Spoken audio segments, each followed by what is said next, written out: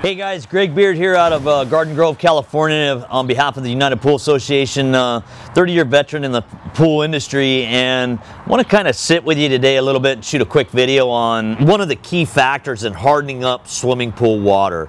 In a swimming pool, we got to have hard water because we're dealing with cement products, and if you don't have enough of this calcium flake in your water, the water gets aggressive, the water gets hungry, and you're going to start to see some weird, crazy things happen. I find that by bringing the calcium level up, it's going to stabilize my water to where I don't get as much teeter-tottering of my pH and my alkalinity. So I'm going to dip into the water here, guys. We're going to go run through a quick test.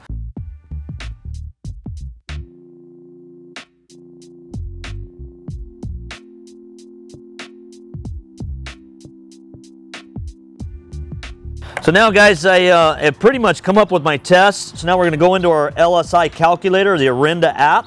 Right now, with a 76-degree temperature, 0.05 chlorine, 7.4 pH, calcium at 230, a 160 alkalinity, 0 stabilizer, 0 TDS or salt, 200 phosphates.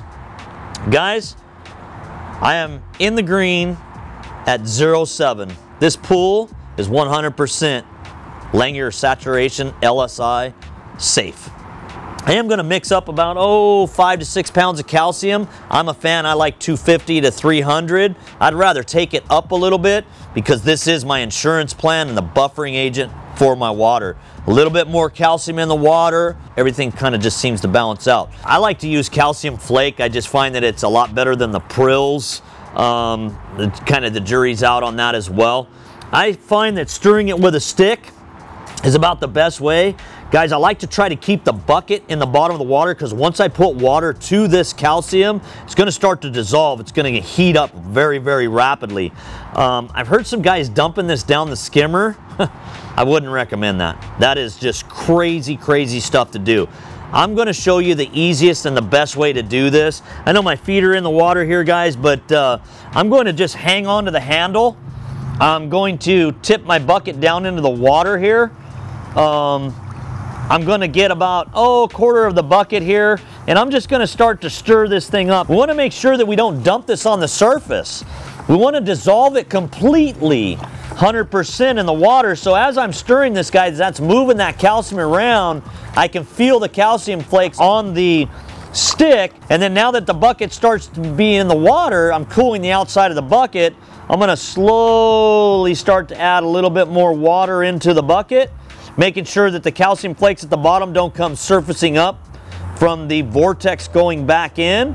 And once I get that bucket somewhat full, I can now slowly start to dump that calcium in. You're going to see, because of the underwater camera, you're going to watch that calcium go in. Well, I'm not going to dump it all the way in, but I'm going to go to almost to where the calcium flakes that are still in the bucket don't get out. And I'm going to repeat that process again. So now I'm going to go in here, I'm going to stir this up, make sure that I get all the calcium flakes dissolved.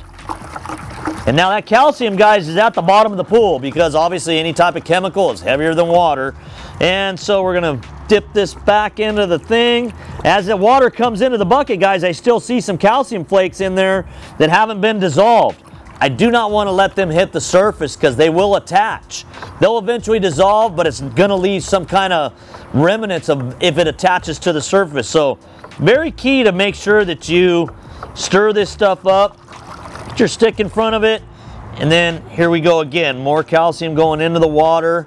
And I'm telling you guys, if you're not a guy that's checking calcium, you're not a pool guy.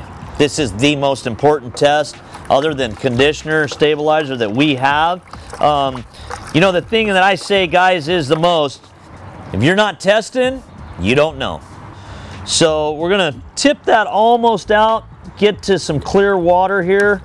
I'm gonna put a little bit more water in there so that I make sure. And yeah, guys, that is the easiest and simple way you can add calcium to a pool. So don't put it down on the surface, don't dump it in a skimmer, mix it up just how I showed you. Everything's going to be safe. What's the most important thing I got to do here next week, guys? I got to check my calcium level and make sure that it Didn't go up too high because that's hard to get rid of either by diluting it by water or dumping off some and pumping some water out. So we want to find that happy medium. Industry standard is 200. I want to achieve anywhere between 200 and no more than 300. That's going to balance me out. Middle of the road, 250, 260, perfect. Hey guys, that's a wrap for today. Greg Beard, hope you enjoyed.